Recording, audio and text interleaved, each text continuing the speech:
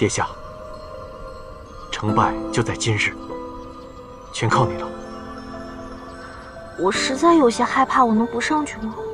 别忘了，你现在是哈兰惹。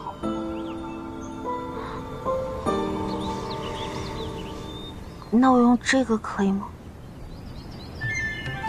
什么东西啊？鸡血。鸡血？嗯。你疯了！可是，我昨天晚上回去想了一下，我实在是不敢对自己下手，所以无奈之下决定出此下策。你觉得若我用鸡血去喂那头白鹅狐，它能尝出来吗？亏你想得到用鸡血来代替，你给我。不给。给我。不给。你拿过来。不给。好，我告诉你，这头白鹅虎呢，非鲜血不饮，而且要收服它，还得是与被斩之人有血缘关系的血。那我岂不是相当于白准备了？你知道就好。拿来，拿来呀！什么东西？事到如今，这是逼我亲自上场了。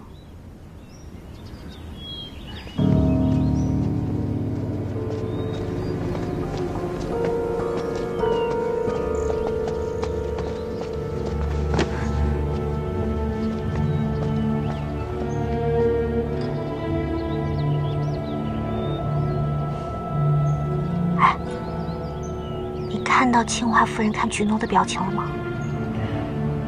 你说她何必要这样呢？最疼爱的女儿，非要眼睁睁地看着她被问斩，既然于心不忍，为何要来啊？或许是她太爱菊诺了，所以才想要送她最后一程吧。今日这菊诺倒是有一点让我挺佩服的，这都要问斩了，她居然还保持着自己的王室气度。时辰差不多了，行刑时辰到。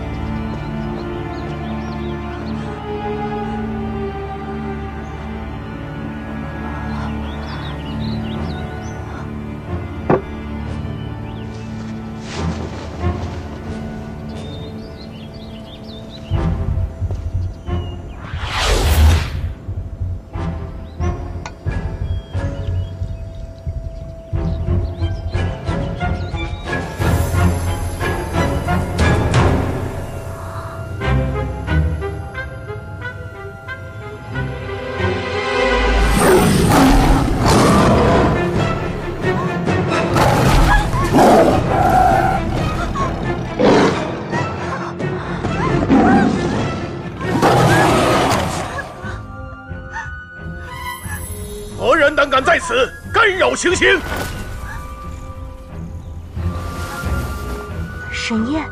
沈夜他来的还挺及时的。那是，我可没骗你吧？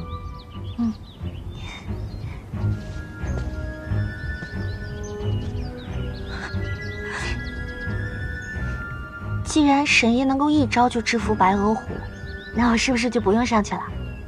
你别高兴得太早，这才刚开始，好戏还在后头。沈夜刚才只是暂时将白鹅虎逼退，这头虎不至于这样冷暴。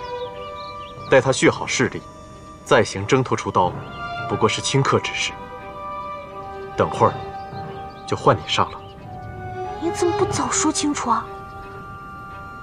我不行，我得溜。你还想不想出阿兰惹之梦了？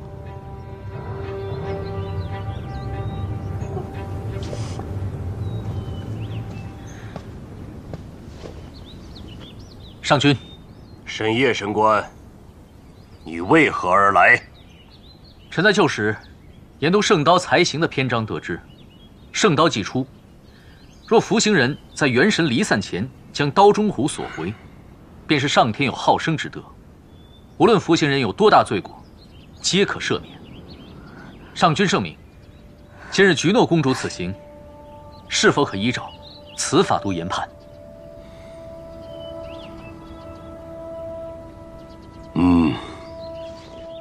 谢上君。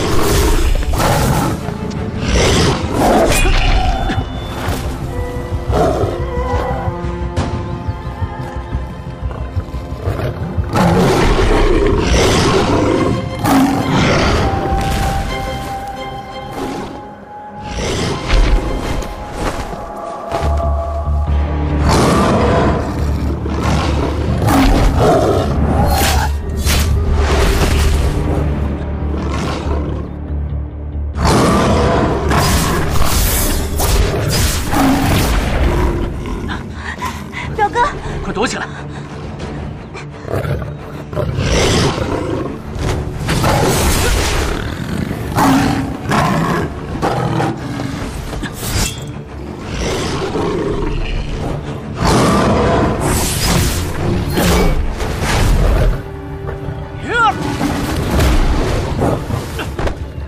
怎么回事？这个沈夜这么快就抵不住了？白额虎生于戾气。虎相只是一种化形，所以添在他身上的伤口，远不及看上去那么严重。现在，沈夜体力大耗，必须靠你救他了。啊！换你上了。不行，你说让我以万血来封印住这个白额虎的元神，那怎么可能啊？你说的倒挺轻松的，你看那白额虎嗜血如命，那么凶猛，我怎么可能够抵得住他啊？比翼鸟族。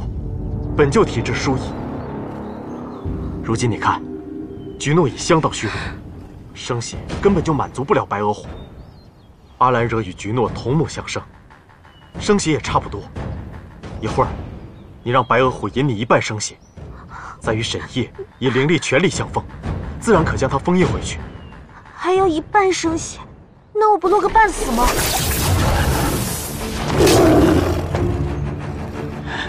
来不及了。你且去。啊！殿下，送我欠你一个大恩。